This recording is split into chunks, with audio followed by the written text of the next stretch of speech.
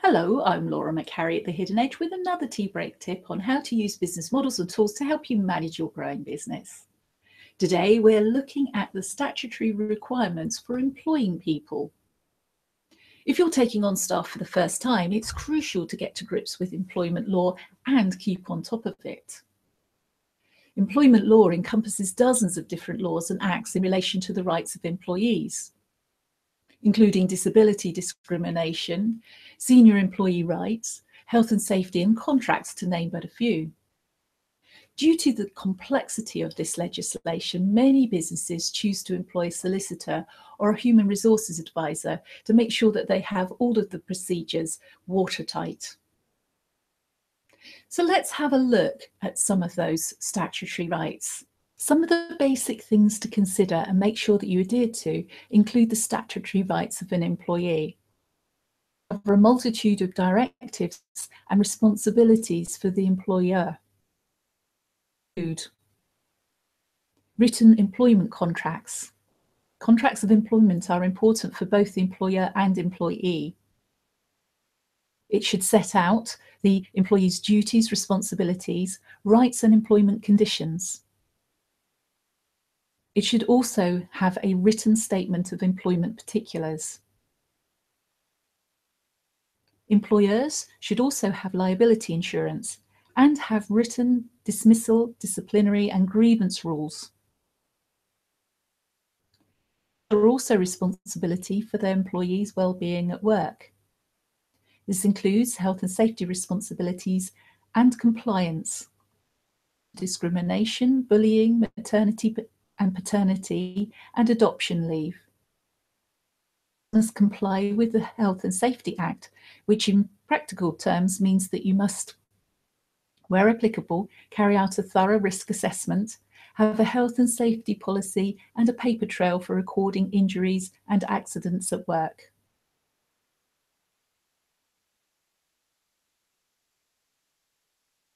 The national minimum and living wage is set out on an annual basis by the government. Employer, you're required to give each employee a written and itemised pay statement which details gross salary, any deductions made, and the employee's net pay.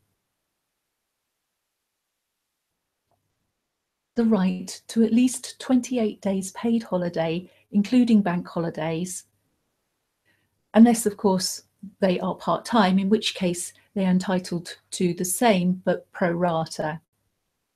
Employees are also entitled to time off for a number of different reasons, and in the event of uncertain circumstances or occurrences. Emergency leave and maternity leave should be available in addition to standard holiday entitlements. They are also eligible to ask for flexibility in terms of their working hours. The right to ask, it doesn't mean that if it isn't appropriate for your business that you have to exceed that. Shared parental leave is now introduced and provides greater flexibility how parents share the care of their child in its first year. It's available to couples with a baby due or children placed for adoption, parental order. In addition to that, there is parental leave, and this is the statutory right for a period of unpaid leave that can be taken by a parent during the first 18 years of a child's life. Sufficient qualifying service will have the right to 18 weeks unpaid parental leave up until the 18th birthday. Shortly, grandparent leave will also come into effect. This will be available to any grandparent looking after children, so long as they are still of working age. Employees are entitled to statutory sick pay commencing the 4th consecutive day that they do not attend work due to illness. The Fit for Work service. This offers employers access to free occupational assistance to being off sick for 4 weeks or more. The service can also be used to provide more generalised open access occupational health advice to employees, employers, and general practitioners. Maternity and adoption leave regulations in 2014 made significant changes to the adoption leave.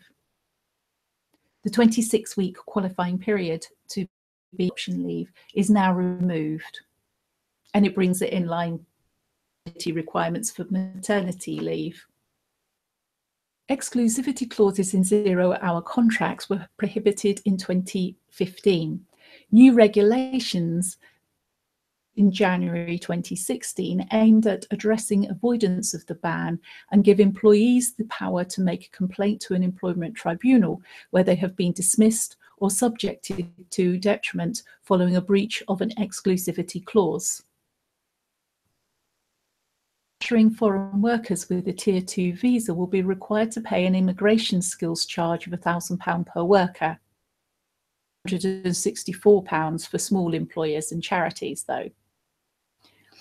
There is a lot to consider, but there are two major things coming in this year that we get our head round. First of all, the General Data Protection Regulations, which come into effect in May 2018. Employers will need to carry out audits of employee personal data that they collect and process to ensure that it meets the conditions for employee consent. And record-keeping requirements mean that employers will also have to create or amend policies and processes on privacy notices, data breach responses, and subject access requests. I have created a separate video for this, which I recommend that you have a look at.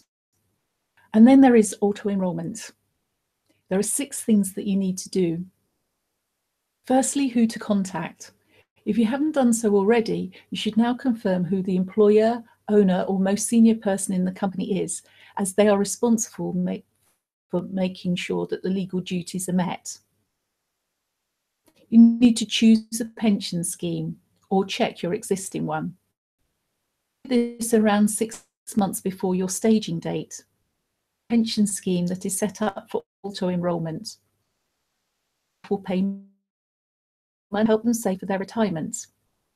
If you have an existing scheme, you should check with your provider to see if it can be used for auto-enrolment.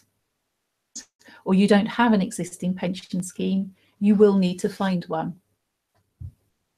The government has set up the National Employment Savings Trust for employers that wish to use it for automatic enrolment. Step 3, work out who to put into the pension scheme. You must do this on your staging date.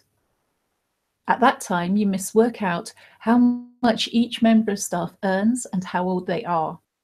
Step 4, write to your staff within 6 weeks after your staging. It is your legal duty to write to all your staff individually to explain how automatic enrolment applies to them.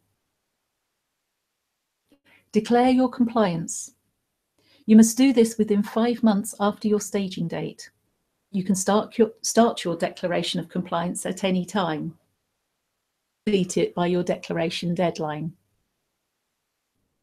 Then there are ongoing duties which you do need to monitor. They include paying money into the pension schemes, dealing with requests to join and to leave the pension scheme, the ages and the earnings of your staff, and keeping accurate records of what you have done.